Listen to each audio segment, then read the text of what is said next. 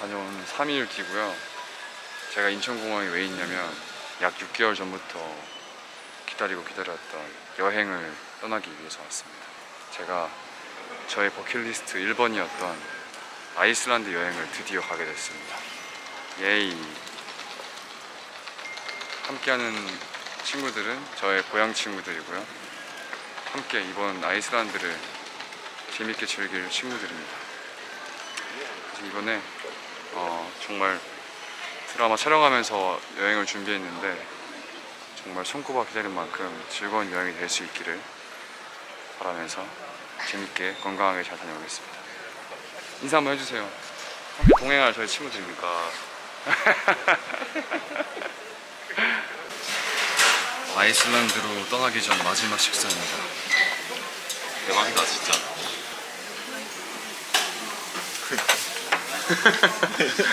유튜버 같나? 아 그리고 제가 고향 친구들하고 있어서 약간 어색한 사투리가 나올 수 있다는 점 양해 부탁드립니다. 와, 영화에 고수 먹어? 야 여기 고수니? 고수? 야 난 고수 이거 다 바꿔서 먹는데. 진짜? 고수 좋아하나? 내 거 먹을래? 난 고수 뜯어 먹는 거야. 내 거 먹을래? 고수? 다 넣어. 나 이제 모든 음식에 고수 다 들어갔어. 진짜로? 그래 임마. 방아 이런 거 먹어. 그거 뭐야? 산초. 아 나 산초 못 먹어. 그런 건 먹는다. 너무 세 맛이. 약간 비린맛 나잖아. 쇠맛.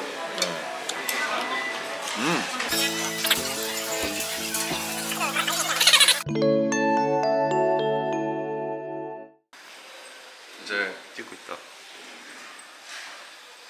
아이슬란드로 떠나기 전 마지막 식사를 다 하고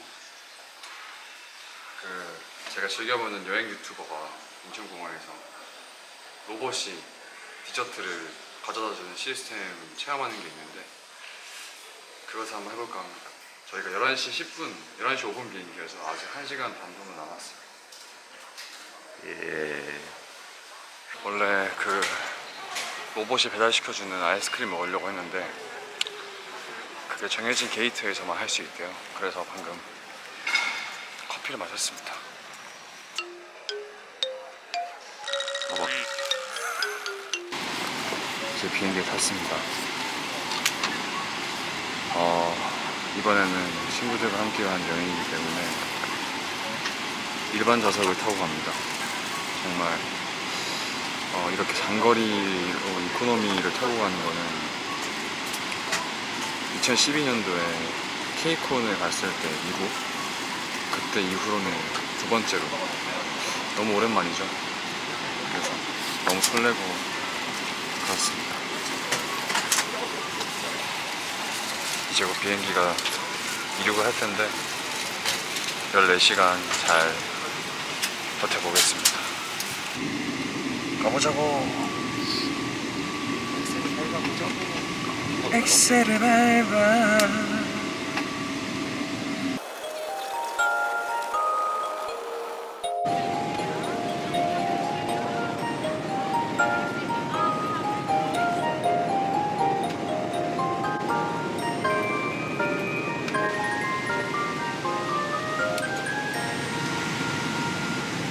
영국 도착 15분 전.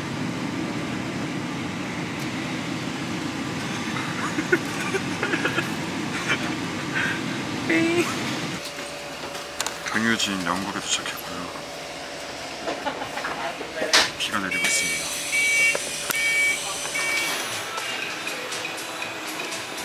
여기는 영국 공항의 한 초밥집이고요. 지금 영국입니다. 아이슬란드로 가기 위해서 경유지가 여기 영국 히드로 공항이어서 4시간 동안 기다려야 해서 밥 먹으러 왔어요. 종류가 많진 않아 근데 스시가. 여기 안 나오는 거 시키는 거 아니야? 나 제로 콜라 좀 시켜줄 사람. 제로 콜라고 다이어트 콜라고 따로 있네. 뭐가 다른 거야? 모르겠어 나도. 난 제로 콜라가 좋더라. 종류가 많지가 않네. 거의 연어랑 참치? 그지? 먹고 다른 메뉴 먹을까? 알았나? 햄버거 먹으러 갈래? 오 카레야 이거? 고수 아니야 이거 고수? 근데 카레 베이스. 그치. 케찹 주웠어. 새거 새거야. 너무 맛있다. 진짜 먹어. 내 스타일 아닐 것 같은데? 아니지 당연히. 먹어봐야지 그래도. 근데 고수 맛 별로 안 난다. 근데 고수 맛이 안 나네. 맛있는데? 약간 카레랑 크림 소스랑 섞은 것 같은 느낌인데? 이거는 약간 비건 버거면 콩고기인가? 치즈도 아니겠네. 이거를 패티를 어떻게 만든 거야? 근데 고기랑 식감이 거의 비슷해. 그냥 햄버거 고기랑. 먹어볼래? 얼마나 한 사람이 없었나 근데 부스를 열었다 닫았다고 하면. 없어 보이더라. 그렇지. 아니 그 만석으로 비행기가 왔는데 아이슬란드 가는 사람이 한 10명도 안 되는 것 같은데? 심지어 한국인. 한국인들은 별로 없고 또. 맞아. 드디어 아이슬란드에 도착했습니다. 이야, 짐까지 무사히 잘 찾고 렌트카도 잘 해가지고 지금 이제 렌트카를 찾으러 가는데, 렌트카는 평소에 타고 싶었던 차를 했어요. 제가 좋아하는 차로, 안전한 차로, 그리고 멋있는 차로 했습니다. 이야,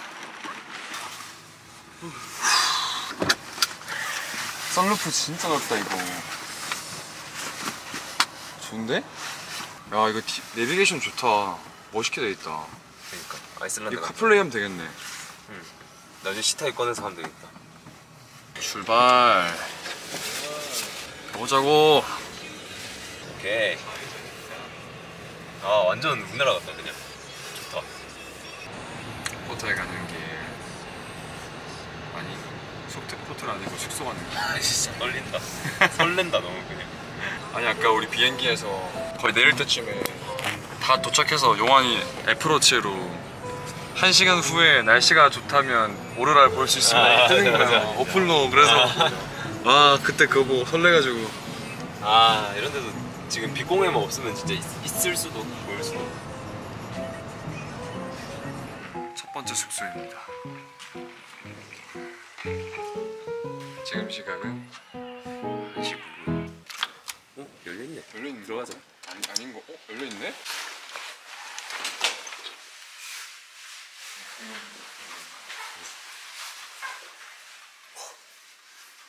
대박이다.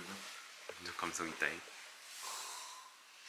게스트하우스 처음 와봐. 가봤어 게스트하우스? 아니? 신기 벗고 오는 건가 봐. 아 맞네. 여기 장판 여행 첫날입니다.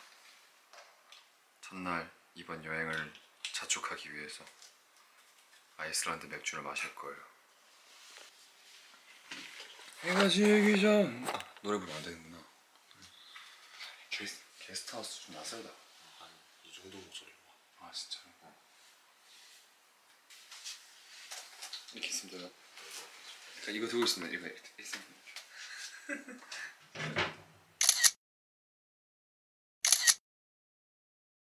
이제 먹자. 먹고 어디 사자. 내일 또 우리 부지런하게 다녀야 되는데. 잠이 안 온다 근데. 먹다가 졸리면 자는 거지 뭐. 한번 먹어보겠습니다. 이거 뭐라고 하지? 스퀴르? 아닌데? 몰라? 요거트. 이거 아이슬란드 대표 간식. 요거트? 요거트랑 좀 다르대. 그 책에서 봤는데. 약간 치즈에 더 가까운. 약간 치장이 난다. 치즈니까. 둔둔둔. 맛있다. 마트 다녀오셨나봐요. 그거 무슨 느낌인지 알아? 단백질 많이 섞인 음식 먹으면 좀 그런 거지. 약간 퍽퍽한 거지. 음. 아, 벌써 이거 다 먹었나? 오늘 없을 때. 미안. 차이 네가 주인공이다. 짠. 나오나. Cheers.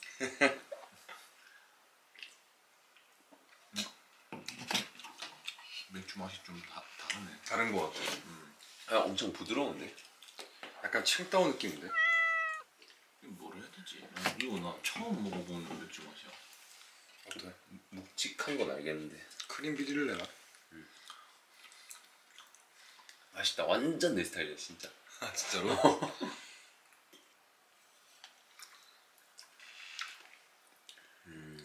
이거 나왔다. 맛있겠지. 이것도 좀.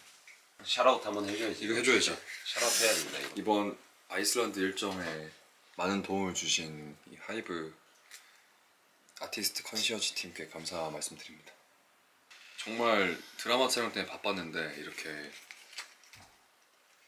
효율적인 아이슬란드 여행 일정을 다 짜주시고 여러 가지 추천도 해주시고 해가지고 솔직히 거의 다 하셨지. 진짜 렌트카까지. 완전 다 했지. 우린 뭐 한 것도. 우리는 그거 했잖아. 숙소 예약했잖아. 아, 숙소 예약한 거. 창이 네가 좀 했잖아. 고생했잖아. 고생 안 했다.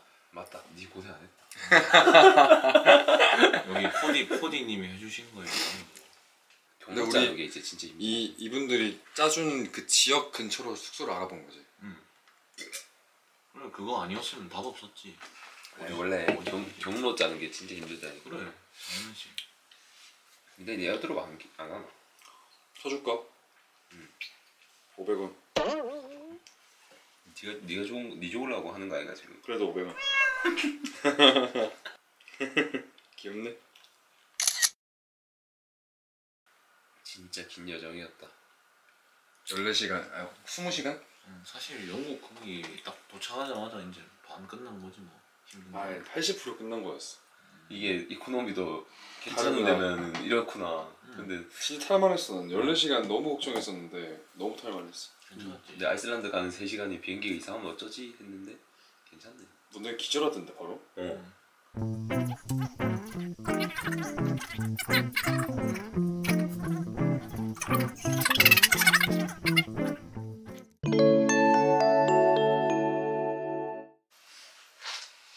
아이슬란드 2일차? 1일차?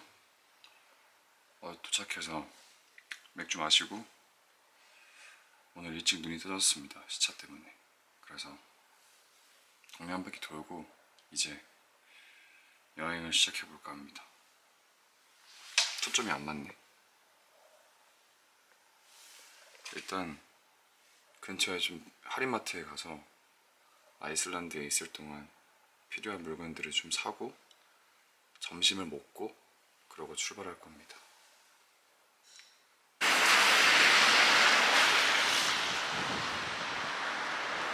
아이슬란드에서의 첫 끼를 먹으러 왔습니다. 메뉴는 햄버거고요. 햄버거 메뉴. 버거 한 3개 시키고 그냥 치즈버거 먹을까? BBQ 있네. BBQ 버거. 난 치즈버거 먹을래. 치즈 좋아하네. 아니 BBQ 소스를 별로 안 좋아해. 아 진짜? 나도 BBQ 먹어. BBQ 2개. 치즈 하나. 치즈 하나. 그리고 뒤에 그 프렌치 후라이라 이런 거 시키자. 뒤에 있어.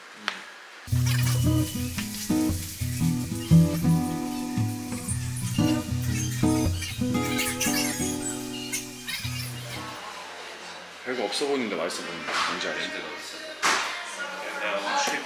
땡큐. 와, 양 많다. 맞네. 하프야 이게? 하프야. 이 세트 한번 따야 되는 거.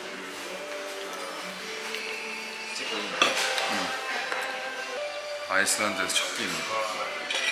예스. 햄버거 특별하지 않은 식사지만 첫 끼이기 때문에 특별한 거지 뭐. 잘 먹겠습니다.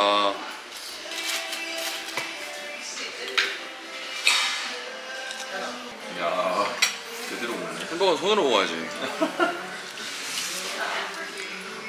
뭐 먹잖아. 육즙이 잘잘 흐르는데. 다음 여행은 유럽 5개 도시 투어. 1학점.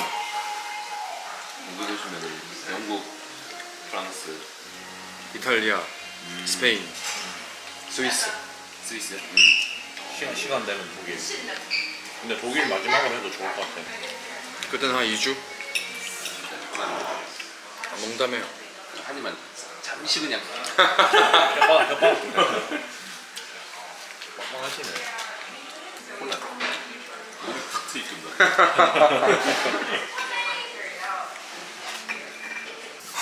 이제 본격적인 여행이 시작됩니다. 이제 진짜 시작이지. 아 설렌다. 어떡해. 집 진짜 이쁘다. 색감들이 너무 예뻐. 와 이런 데서 운전하고 있다는 게 너무 진짜 행복이다 진짜. 나중에 이제 우리 하이웨이 타고 막 눈 덮인 산 보이고 그러면 너무 기분 좋을 것 같아.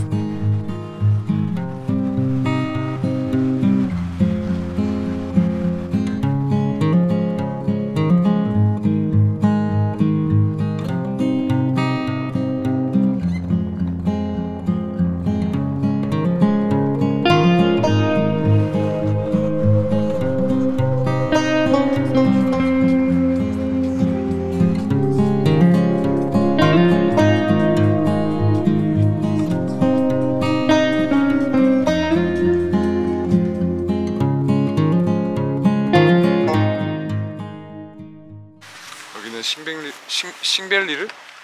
예스. 싱벨리르 국립공원이고요. 저희 아이슬란드 첫 번째 관광지라고 할까요? 말까? 저거 찍어야지. 찍어야지. 저 인서트 찍어야지. 아이슬란드 국기. 그리고 감사하게도 이번에 몽클레르에서 친구들까지 패딩을 선물해 주셨습니다. 감사합니다, 몽클레르. 이야, 진짜 크긴 크다. 와, 춥네 진짜. 근데 패닝이 엄청 따뜻하다. 당연하지. 아, 배터리 얼마 없는 거 같네. 배터리 진짜 빨리 난다. 와. 아, 저렇게 쭉 돌 수 있구나. 이야. 폭포수 소리가 들리네. 저쪽에 가면 이제 폭포 시작이다. 야.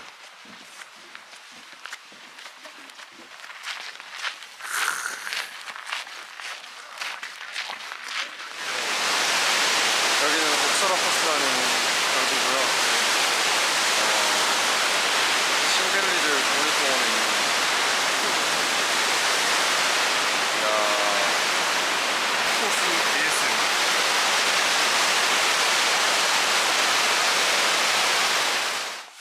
풍경이 나가야 돼.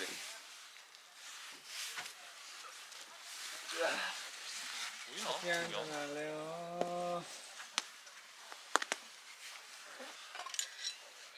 야, 챙겨왔습니다, 한국에서. 이날을 위해서, 이 순간을 위해서. 컵마저. 컵 몽클레르. 감사합니다. 혹시나 해서 얼그레이도. 아, 챙겨왔어? 커피 먹었거든? 당연하죠. 원래 뜨거운 물 이렇게 넣어놓으면은 와. 이거 이제 약간 나눠서 할까? 두 개로 나눠서 할까? 왜? 컵이 작아서 있고. 아니다. 원래 한 개씩. 원래 종이컵에 먹는 거네. 아 그래?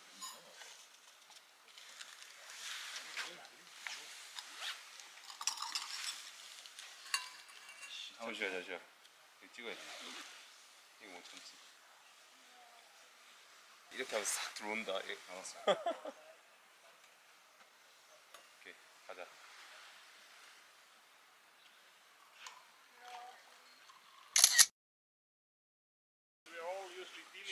Cheers. More or less. Yeah. Yes, all here. 믿는다. 진짜. This is the heart. 아, 이제 싱벨리르 국립공원을 떠납니다. 잘 둘러보고 다음 장소는 여기 아이슬란드에서 유명한 간헐천이 있는 게이시르로 갑니다. 운전 화이팅!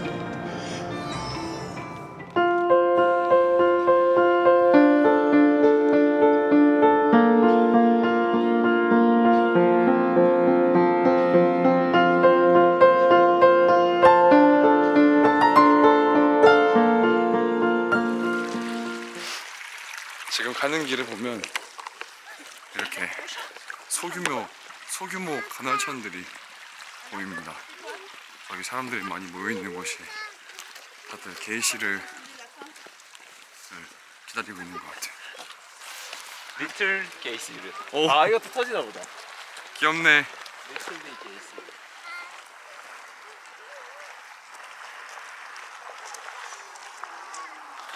게이시르 쪽에는 다 이거 쳐져 있네. 가드라인이 여기. 딱 안 튈 정도만 만들었나 보다. 핸드폰 들고 다들 대기해야 되는구나. 사람들 많은 것도 장관이다 맞지? 맞아. 오 여기 약간 스팟인데? 어. 그래야 될 것 같아. 언제 터질지 모르니까. 들고 있어야겠지? 그치. 갑자기 수소 오를 거리고. 놀래서 핸드폰 떨어뜨리고 있거든. 기다림 끝에 북이 온다. 근데 터질 기미가 안 보인다. 이게 뭔가. 어? 끓는 거 같은데? 아닌가?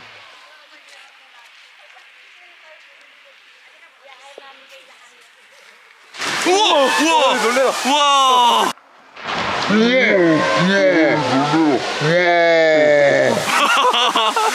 와! 아 못 찍었다. 아 난 너무.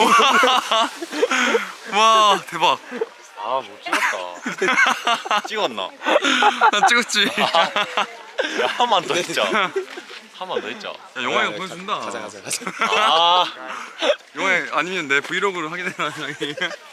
나 너무 놀라가지고. 와. 아니 전조 증상이 없네. 야.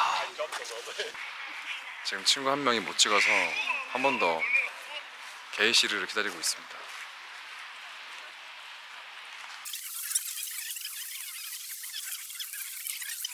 아니 몇 분 지났어?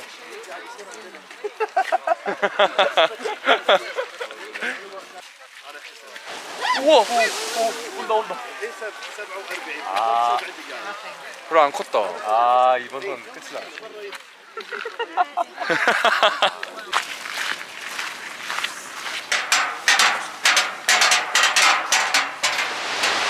와 위로 물 올라오는 거. 진짜 낮 좋을 때 오면 날씨 좋을 때 오면은 무지개 생기겠다.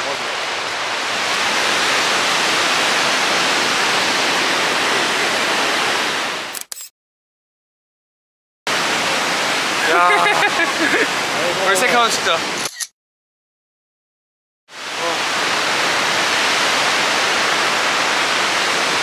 여기는 아이슬란드에서 가장 유명한 폭포 와.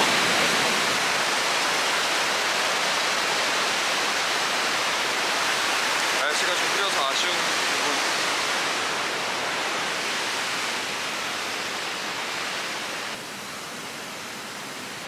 앞으로 아이슬란드에 있는 폭포를 몇 군데 갈 텐데 여기가 제일 크다고 하네요. 와, 천연 미스트다 진짜. 천연 미스트. 이야.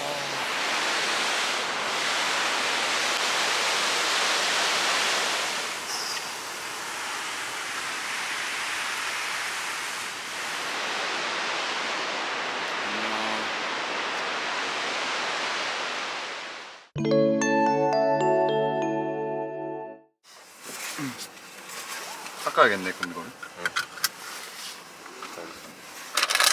여기는 데이터가 하나도 안 터지네. 오케이. 조금 벗어나 보겠습니다. 오늘의 일정을 마치고 이제 셀포스 근처에 있는 숙소로 갑니다. 아 추웠다. 아 근데 추워가지고 짜파게티보다는 국물 있는 거 먹고 싶긴 한데. 와 국물 먹어야지. 오늘은 국물이다. 그치? 1시간 반? 일부러 이렇게 했어. 다음 날이 바로 시작이거든요. 여기서. 진짜 머네.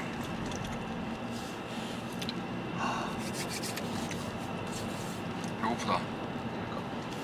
아 정말 아쉽다. 나 무지개 떠 있는 거 찍고 싶었는데. 진짜 우리 일주일 동안 한 이틀은 날이 개겠지. 난 오히려 저렇게 구름 껴있는 것도 되게 멋있는 것 같아. 뭔가 좀 약간 진짜 프로메테우스 영화처럼. 이게 내려가야 되지. 맞아, 남부 쪽으로. 이게 손이 얼어있다가 녹는 느낌. 손이 시렸나? 나 손이 시려웠어. 카메라 들고 있어서. 장갑을 사야겠다 진짜. 장갑이 있어야 될 것 같아 우리가. 그리고 빙하 트레킹 하려고 하면. 지금 저기 멀리로 해가 보이기 시작했어. 와. 딱 저기가 그 흐린 날씨의 경계. 맞아. 오늘 밤 오로라를 볼 수 있을 것 같은 기분 좋은 예감. 와, 이거 잘 나온다 이렇게. 그치? 오, 좋다. 자유롭다. 야. 이야. 이야.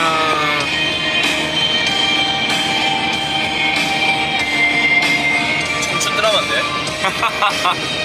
청춘이다! 와, 하늘. 와, 대박이다. 와.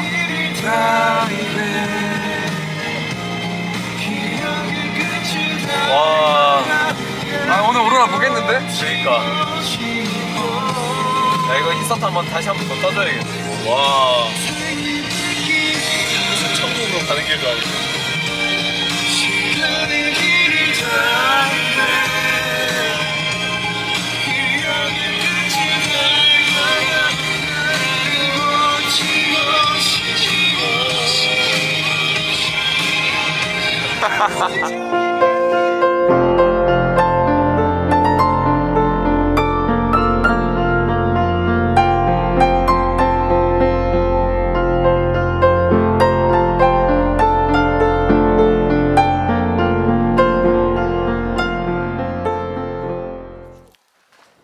차 숙소입니다.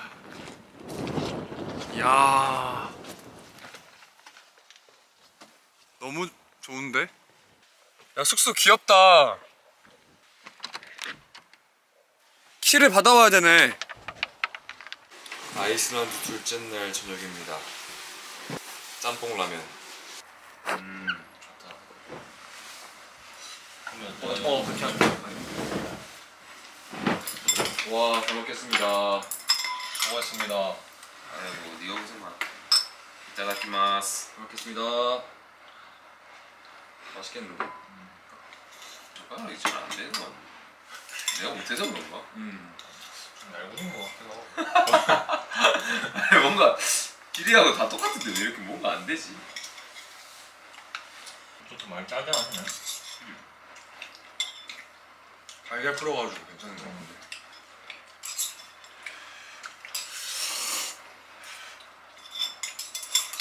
너무 맛있다. 이렇게 먹으니까 아이슬란드 아닌 거 같아. 그냥 한국에 있는. 몇 발이 먹어야겠다. 퍼지겠는데. 못 말아먹는 거 약간 나중 먹어야 되는 거 아니야? 나중? 국처럼 할까? 그렇지. 와. 얘네들은 파스타 많이 먹으니까 이 그런 게 있나 보다.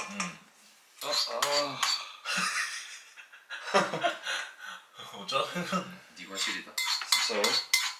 누가 실대? 누가 있나 알지. 잘 미안하다 해라. 참이. 잘 미안하다 해라.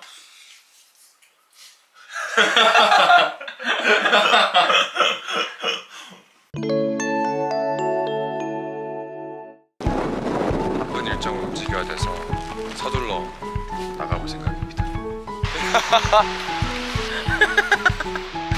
아이 같이 가셨죠. 따라와. 짠.